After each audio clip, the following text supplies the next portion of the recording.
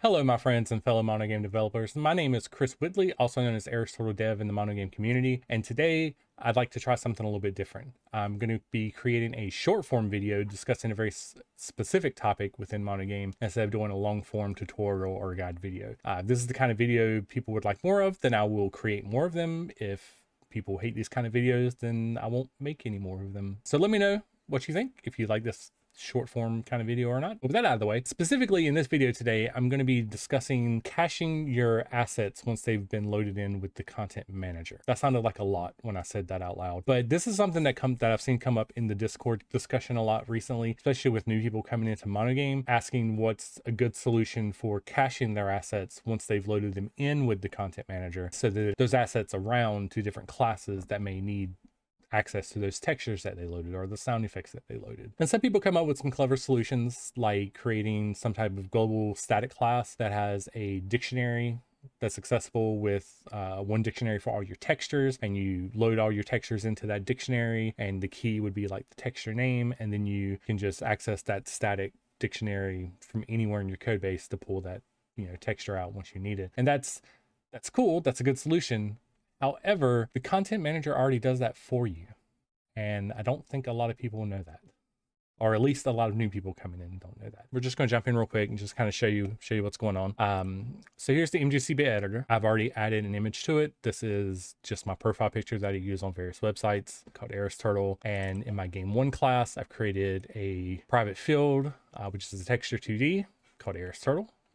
And then I load the texture in here, and then we draw it. It's that simple. So if I run this, anytime now, there we go. You can see that it loads the texture in. So that works well. That works well for game 1. But what if I want to have this texture accessible in another class? Let's say this is like a background image that all of my different levels are going to need access to this one background image in order to draw that background. Right? How do I make that available to those other classes? Well, one of the obvious solutions is to just pass that texture to the other classes, right? You just pass the dependency along, and that's a fine solution. Another thing that some people do is they'll do like public static on the texture. They'll make the texture static there, and then they can pass the texture along there. And that's a fine solution. Another thing that I mentioned a moment ago that I see some people do is they'll create like a new class called like global assets.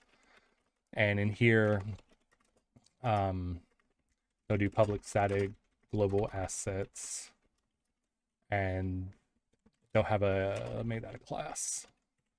And they'll have like a dictionary, public static, a dictionary. Why can't I type? There we go. Dictionary. They'll have like a string and texture too, right? And they'll call it textures. Dictionary, right? They'll have something like this, right? And so they'll change their game 1 so that instead of the texture being loaded from here, they'll instead say texture 2D Aristotle equals that, and then they'll do global assets dot textures dot add.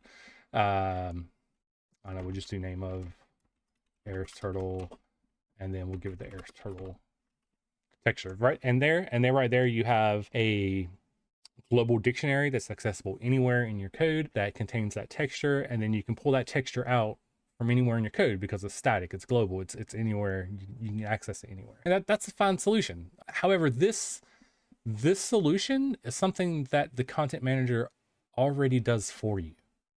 You don't have to do this. It's done for you already. So let's take a look real quick at the content manager code, which I've already got loaded up right here in preparation for this video. In MonoGame, this is the actual load method for the content manager. When you tell it to load an asset and you give it the asset name, disregard the first bit of it. What I want to focus on right here is this piece right here. If loaded assets dot try get value key out assets. If asset is T, return asset as T. So what is happening here is when you tell the content manager to load an asset, a texture, a sound effect, a song, sprite font, whatever effect, when you tell it to load these assets, it first checks to see if it's already been loaded. It keeps its own dictionary of assets internally that you've loaded. They're already cached for you. And if it's already loaded it previously, it just gives you the one that's been loaded previously instead of doing a full disk read to load that from the disk again. If it's not here, if it doesn't detect that it's loaded previously, then it loads it from disk. Here's where it's loading it from disk at. And once it loads it from disk, it caches it in that dictionary for you. So you don't have to create your own method of caching the assets. Content Manager itself already caches the asset. So knowing that, let's switch back over to the code real quick, and I'm going to undo some of the stuff I did here just to get me back to where I was. So knowing that, right here, I'm loading my texture in, loading texture Aristotle, right? So I'm loading in here. If I were to say right here, if I were to say texture 2D, another Aristotle, can't type, another Aristotle equals content.load, not containment, content load texture 2D. If I were to do that, this, when it loads, is just going to load the cached asset that the Content Manager has already cached because I've already loaded it previously. So loading here loads the cached asset instead of a disk read. And that's really cool. That means I can have, you know, multiple loading the same texture. I mean, obviously you wouldn't load the same texture right here one after the other, but the point is you can load your content here in your load content method, and now your Content Manager has it cached. It's already loaded from disk. And then somewhere else in your code, you can just use that same Content Manager and say, hey, Content Manager, give me that asset that's already been loaded. And it will just give you that asset. You don't have to manage your own form of caching or your own dictionary somewhere in order to cache those assets. It does it for you. And this is especially cool when you get into other things, like when you start creating the concept of things like scenes or screens or levels in your game. And you want to differentiate things between like global assets and local assets or scene specific assets. This is kind of branching into what should be a separate video, but I'm going to discuss it very quickly. Let's say you did have the concept of like a scene in your game, right? So you had this abstract class called scene. Well, one of the things you can do with this abstract class when you create scenes is you can give it a global content. You can put a Content Manager field or property on it called global content. And then you can do another Content Manager called local content. And that can differentiate between content that's global, content that's going to be accessible throughout everywhere in your game, no matter what scene you're on. That might be background music. It might be fonts that you need in order to draw. It might be background images or textures that are used across every scene in your game. Those would be your global content. So you load them once inside of your load content method in your game one class. They're loaded once there, and then you have your scene. And when you create the scene, you just store the reference to the game content, like we've done here. You pass in game, store the reference to the game content, but then you also create another Content Manager specifically to load content that is specific to this scene. Content that's not going to be used anywhere else, which means when this scene is done with, when you change scenes, you want to unload those content assets. You don't want them in memory anymore. So you can just unload them, which is the example I've given here. We create this load content method, and then we have a method called unload for our scene where we can tell the local content to unload and dispose of that Content Manager. And so what this might look like if you did this in your game is, let's say we had a level scene.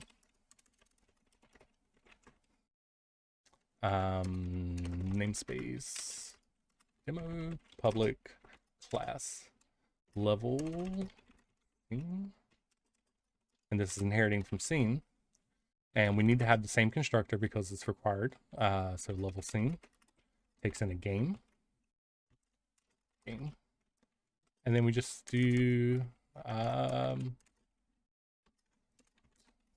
can't type base game when we pass the game to it, right?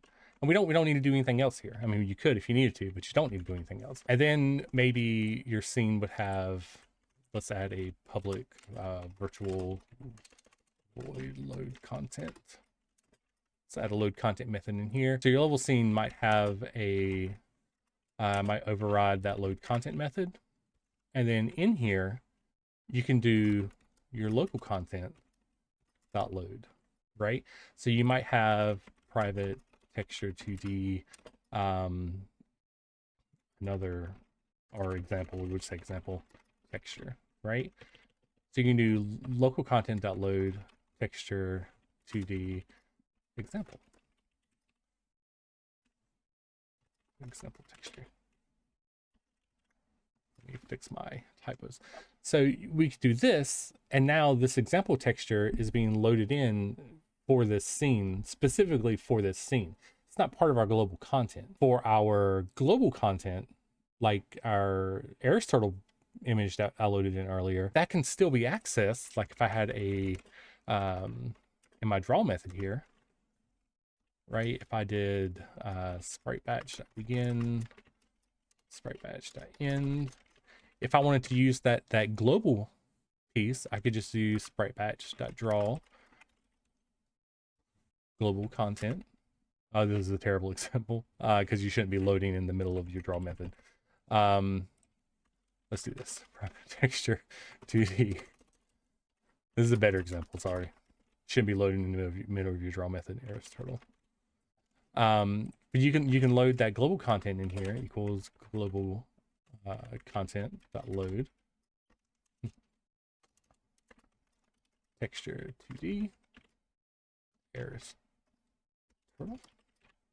I can do that, and this global content right here, this global content, remember, is coming from scene here. It's this property, which is just a reference to the content manager that's already in our game class. And in our game class, we've already loaded this Ares Turtle texture in. And because we've already loaded it in our load content here, as part of our global assets, then when it gets to our level scene here and we tell it to load that texture again, it's actually not loading it from disk. It's just reading it from the cache that the content manager itself keeps. So solutions like creating these public static dictionaries that you can store your textures and your sound effects and things in, those are great solutions. And visually, it might seem easier to look at your code and see where things are coming from if you do it. And there's nothing wrong with doing it that way.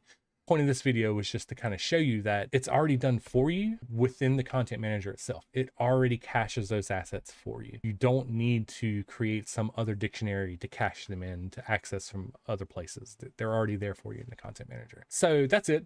Short form video. Let's see how long we've been going. 15 minutes. This is definitely not short form. If you found this helpful, let me know. If you have any questions about this that I can expand on in another video, let me know that as well. If you thought this was absolutely terrible advice, let me know that as well, and I will immediately delete this video. Either way, I hope you all have a great day. I hope you learned something here, and happy coding.